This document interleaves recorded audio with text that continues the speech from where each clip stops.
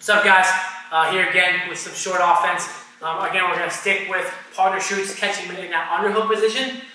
All right, we've done the shoulder bounce, we did the pancake, and the last one we're going to do here is going to be an ankle pick. All right, so this one is pretty common when the guy starts to try to drive up. All right, hard for us to pull him down and score our short offense on the mat. So he'll just take a shot again, get to here, right to here in our position. All right, again, I always want to bump him.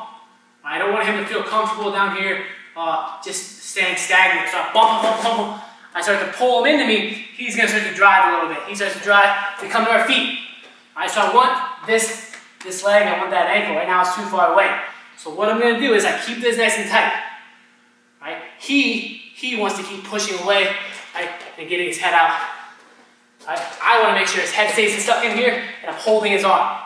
All right, so I'm going to pull and circle to my right and get this foot to step. All right, from here, I'm going to throw my underhook that way, ankle pick, throw, then cover.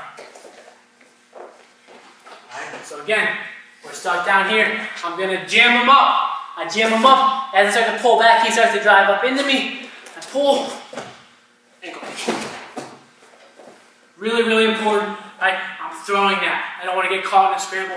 I want to throw that underhook hard. So when I get him to take down, he's got to go to his back and then belly out. Again, right here, pull. More to this side. Right here, jam back. Pull. Start to come up. Pull.